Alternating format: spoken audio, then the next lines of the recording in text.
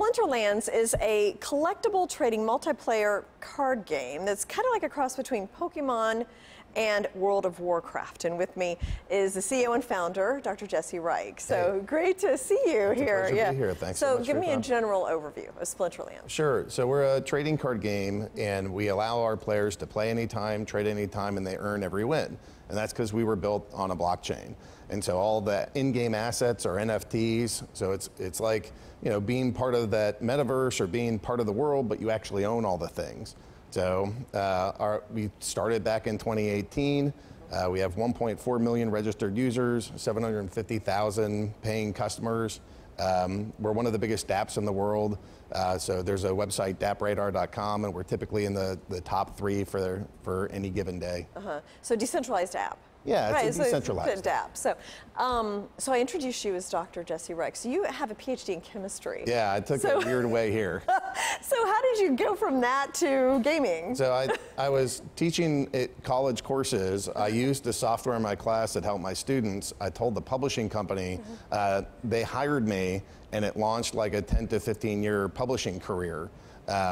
And a lot of teaching students how to use complicated chemistry software is not that much different than teaching customers and clients and gamers how to use blockchain technology. Like it's big systems, complicated stuff, and educating one person at a time of here are the benefits, this is why we do it, here's your personal ownership, this is why, this is how you're able to earn in the game. Like there's a lot of correlation between like teaching a college level class and teaching somebody about blockchain. Very interesting. Do you still teach or? No. There's no time. So, There's no time. So what was your core vision for the project when you first launched it? So a couple years ago, I got really frustrated with this state of the world, and I said, there's too much war, there's too much poverty, and the surveillance state is really a terrifying thing. And the antidote to those things are peace, prosperity, and freedom.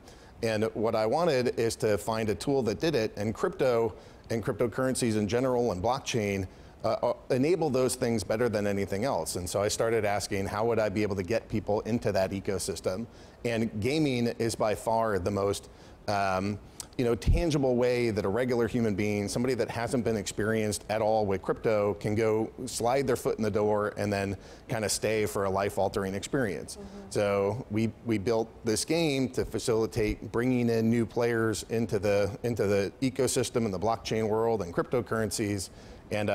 And it's proven out that, you know, gaming, the people that know multiple currencies and games, they can handle multiple currencies and like crypto and, you know, the trading and the playing. Like gamers are actually, it's the same nerd. The people that like blockchain stuff and the people that like gaming, it's the same guy. Very interesting.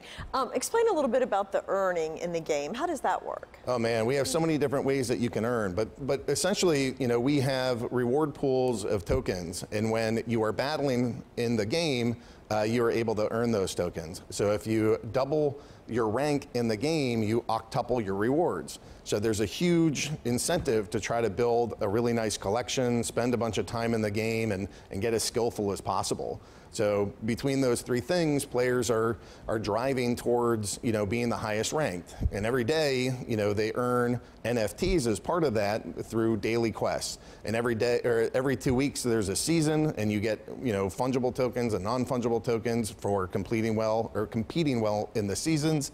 You get there's airdrops that happen, there's tournaments, so we've given away millions of dollars of prize money in tournaments. So between all of these things, you know, there's lots of players that are engaging in this, and also really unique to what we're doing is that because there's so much that players can earn, there's a whole rental economy. So players and sort of owners will purchase assets in the game specifically to rent them to other gamers.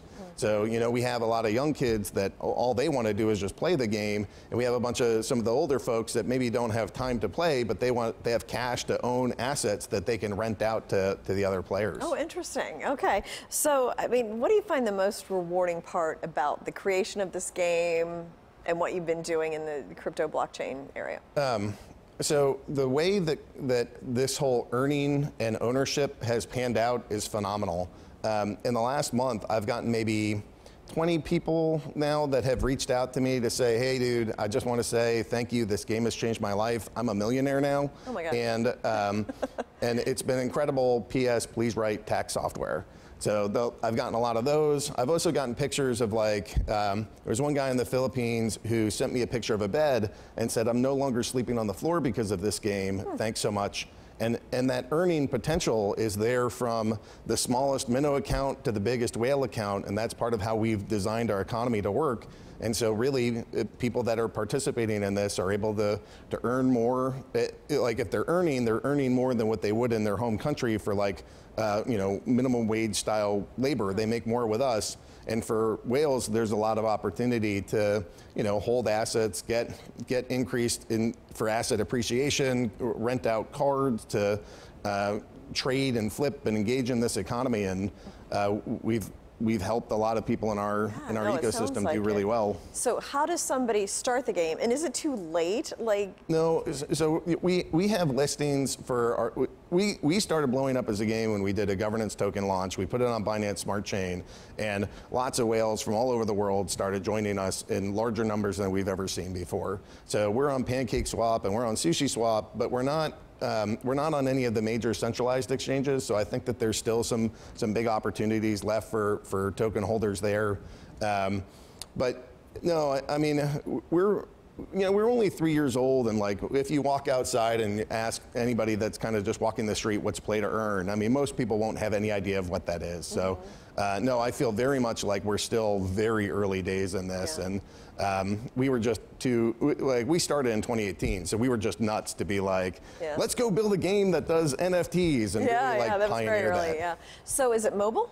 Yep, there's a mobile app and Android, iOS. Okay. And then you asked how people start. We live on a chain that doesn't have any gas fees, so you don't have to own crypto first, which means that you can just come in, sign up, username and password, and you can swipe credit cards and get started in the game. Okay, just download Splinterlands. I can look for it on. Yep. Or you just go through browsers, traditional browser, you just go to splinterlands.com. The whole thing is browser based, and it also has a mobile application as well. But you just go to splinterlands.com and come start playing the game, start earning.